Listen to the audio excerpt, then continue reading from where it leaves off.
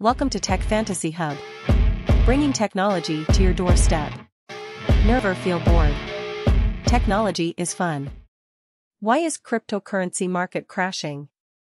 Cryptocurrency prices today in India, May 9, 2022. The global crypto market cap has shrunk to $1.54 trillion, decreasing by 2.28% in the last 24 hours, according to CoinMarketCap data on Monday, 11:26 p.m. Almost every top 10 crypto prices have decreased in the last 24 hours, while the global cryptocurrency market volume over the last 24 hours increased by 3.18% to $96.96 billion. The total volume in DeFi was $11.39 billion, which is 11.39% of the total crypto market 24-hour volume. Stablecoins volume was $87.56 billion, which is 90.3% of the total crypto market 24-hour volume. The Bitcoin price has also shrunk to $33,628. Bitcoin's dominance as top crypto asset remains unchanged over the last day at around 41.48%. The overall Bitcoin price has decreased by 13.64% in the last 7 days.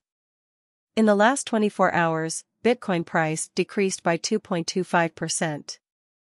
Experts say that panic over inflation and fears of a potential recession are reasons behind the ongoing crypto market crash.